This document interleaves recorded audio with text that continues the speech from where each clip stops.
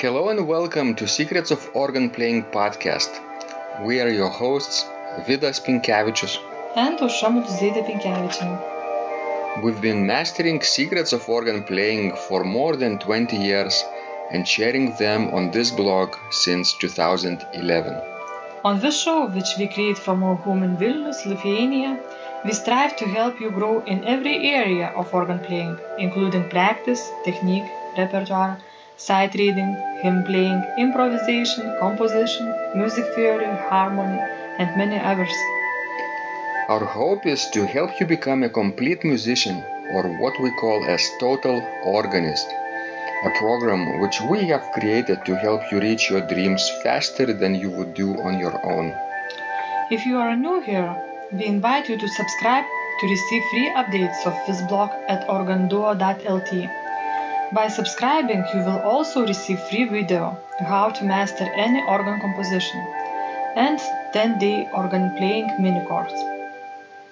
And now let's go to the podcast for today.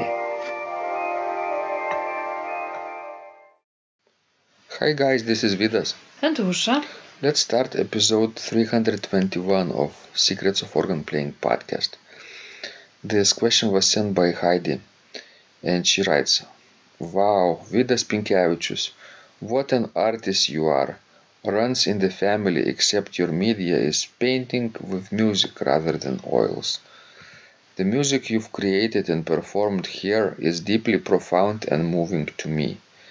At times I also noticed that it is so far above my comprehension that I feel a bit confused. In no time, however, the music is telling its story. Again, the birds singing brought so much joy. I actually wondered for a moment if they were live birds. And then there is the giant. How I loved hearing the giant come tumbling down, very deliberately, filled with tension and suspense, getting slower as he descended. Wow, it was so much fun listening to this. Everything about this piece is wonderful, including the artist. Thank you.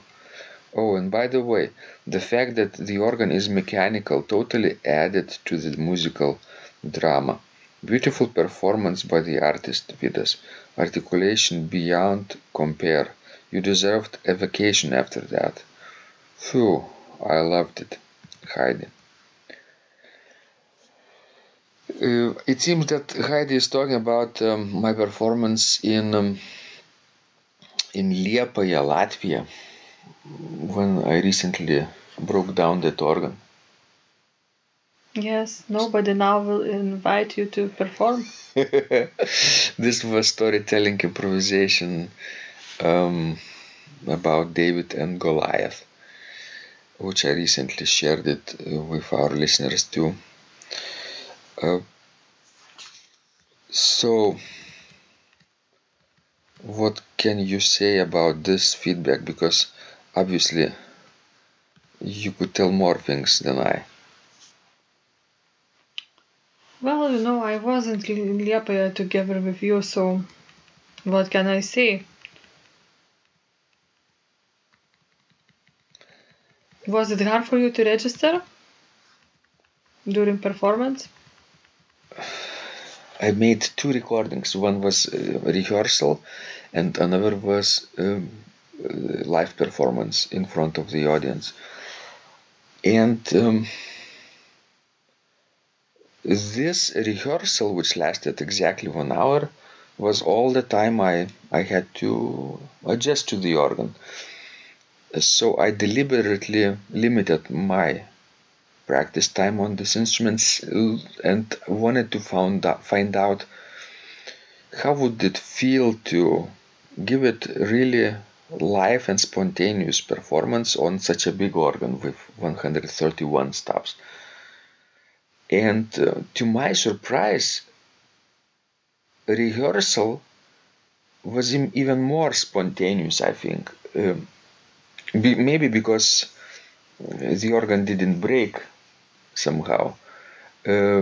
But well, just do not scare our listeners. You actually didn't break that organ.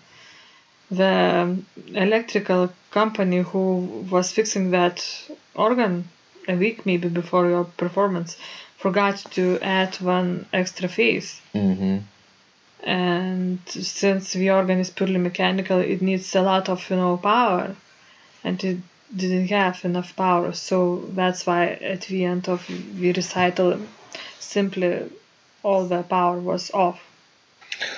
Or maybe the organ gave up and said, "Oh no, I cannot stand Vidas improvisations. Let's finish this concert earlier." Well, I don't think so. It's just a coincidence. You never know what goes inside of this beast. Monster organ, really.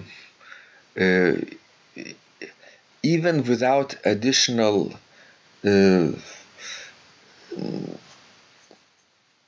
side panels, it's already very big.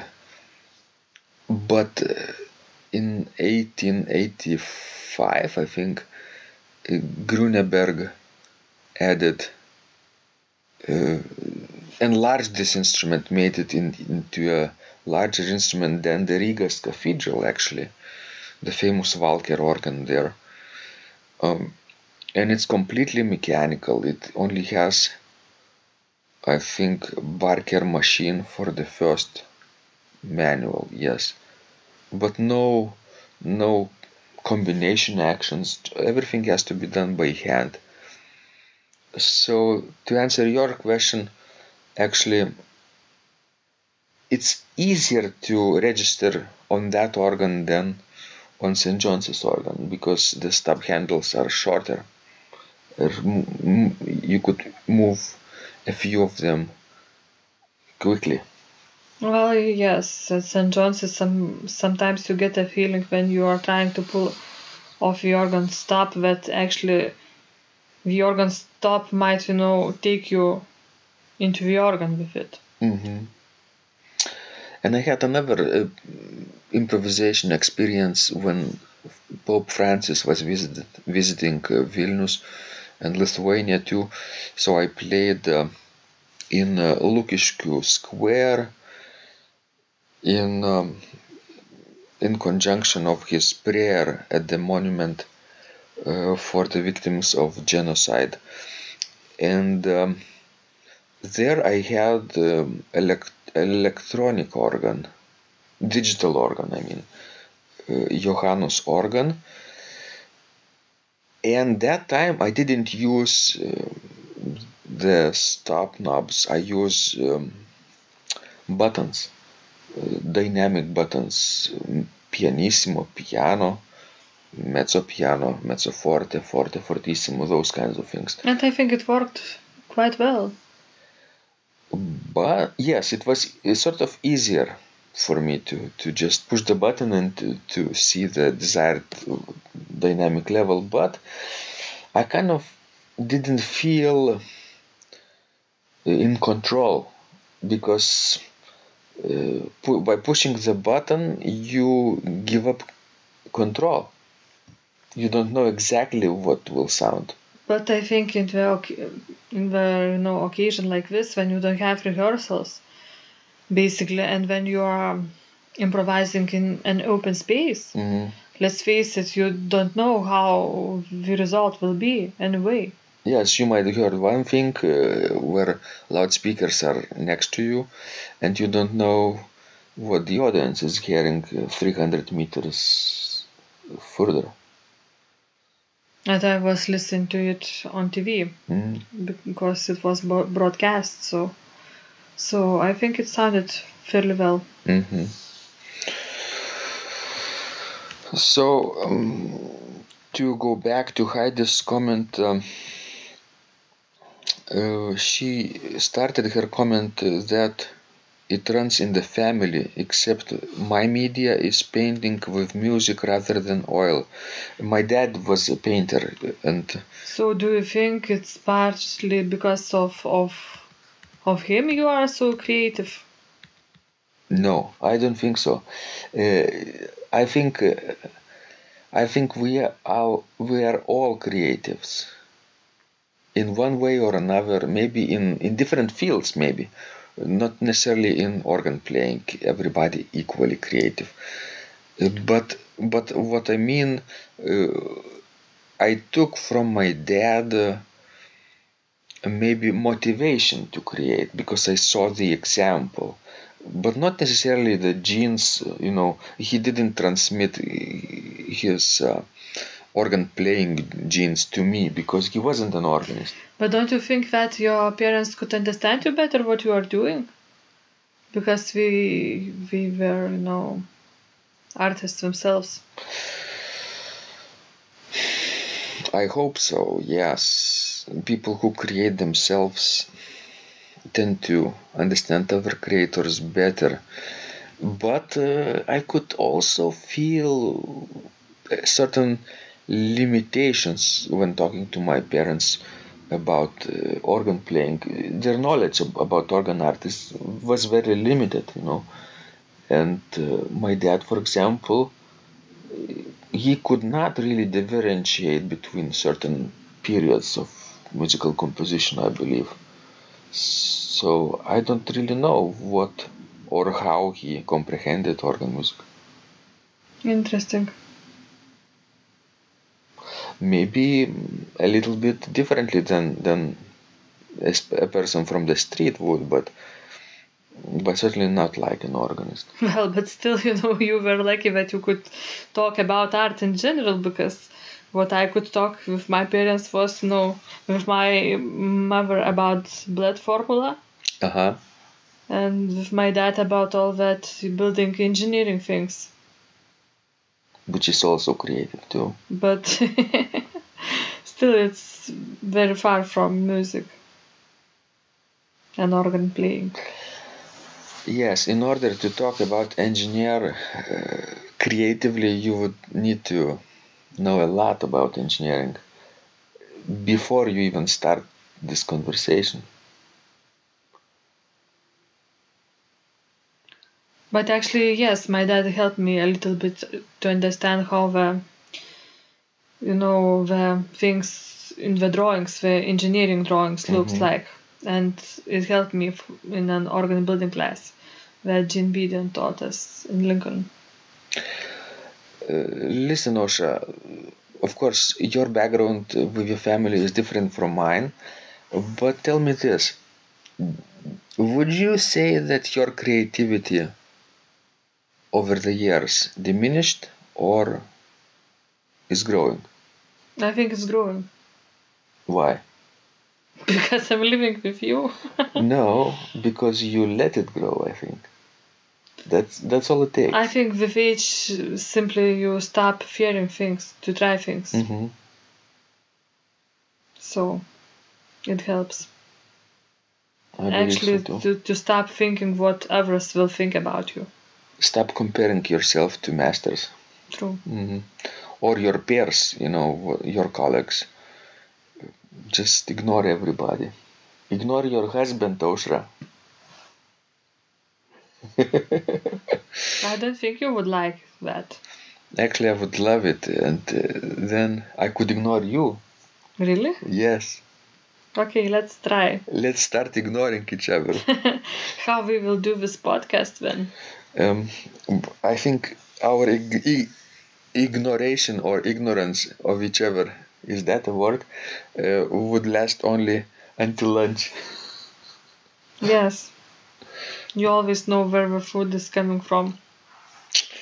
Unfortunately. Thank you guys for listening to our silliness.